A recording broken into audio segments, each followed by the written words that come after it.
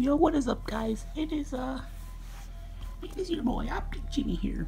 And as you can see, I have the NMD runners, and it's a pretty cool shoe. I mean, it came with the box, but it's upstairs and I really want to go get it.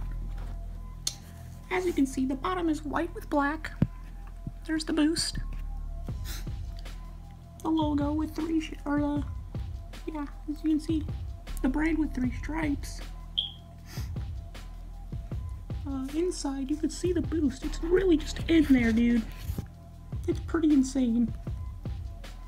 The boost is black with the Lego bricks being black too. And there's the Adidas logo. And it's a very stretchy shoe. I mean, it literally feels like a sock. And they cost about $200 on Go.